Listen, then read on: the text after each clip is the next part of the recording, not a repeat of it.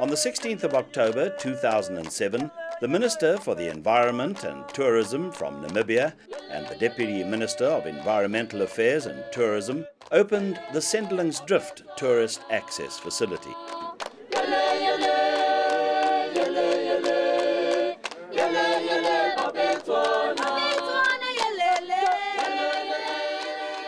At Sendlingsdrift, the mines in the area have all made a significant contribution to the local Transfrontier initiative. Scorpion Zinc, Namdeb and Rosh Pinnar Zinc sponsored the Namibian Immigration Facility, which was constructed by Peace Parks Foundation.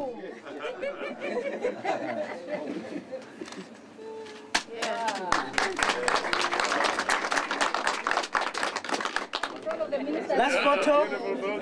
The last chance for photo, guys. All right.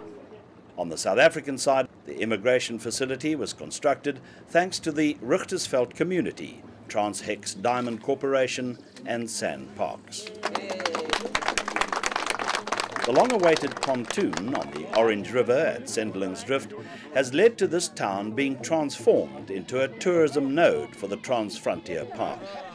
Scorpion Zinc refurbished the pontoon, which had been donated to the Transfrontier Park's Joint Management Board by Rosh Pinnar Zinc. We are going to the northern Cape side now, so now we're crossing over. Yes, how can we go without... For the first time in many years, not only tourists but also the local communities now have the means to cross the Orange River in this area.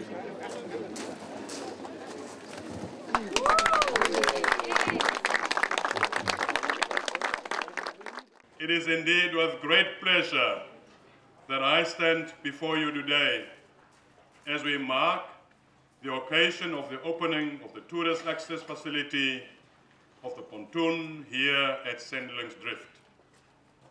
This pontoon symbolizes joint approaches to tourism and conservation across our shared borders of Namibia and South Africa. We are gathered here today to witness this official opening of a yet another critical connection of our two nations, which is a landmark of the friendship and cooperation between the two countries, Namibia and South Africa.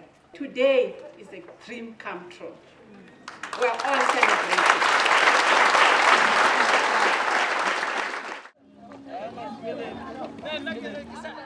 Well, it was one of the first parks where a contract between a community and national parks, SANHU, brought about a huge conservation area. It was done a long time ago, and in those days it wasn't seen as that important. But today, with land claims and communities' involvement in conservation, this is a pioneering project.